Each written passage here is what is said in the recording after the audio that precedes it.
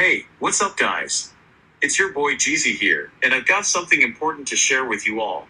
Today, I'm going to expose the shocking truth behind my divorce with Mama Mai. Believe me, it's not what you think.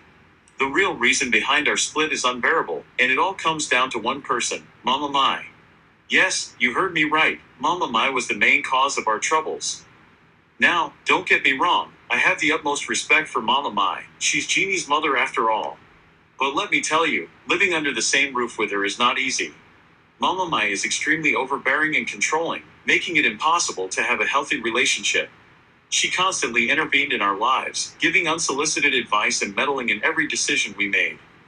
It became suffocating, guys. It was like her presence was constantly looming over us. Every single argument, every disagreement, Mama Mai somehow found a way to be involved. It was like we were in a constant battle for Jeannie's attention and affection. I could feel her influence taking a toll on our marriage, and it reached a breaking point. Jeannie and I realized that in order to have a chance at happiness, we needed to create some space for ourselves.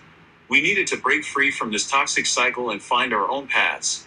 So, we made the difficult decision to part ways, knowing that it was the only way we could preserve our sanity and build a future that was not constantly overshadowed by Mama Mai's presence.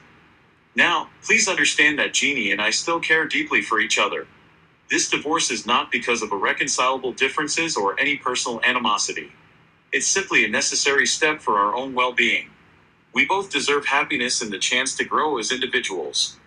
So, there you have it, the shocking truth behind our divorce, the unbearable Mama Mai. I hope you all understand and support us during this difficult time. Thank you for watching, and please, remember to hit that subscribe button for more updates on our lives.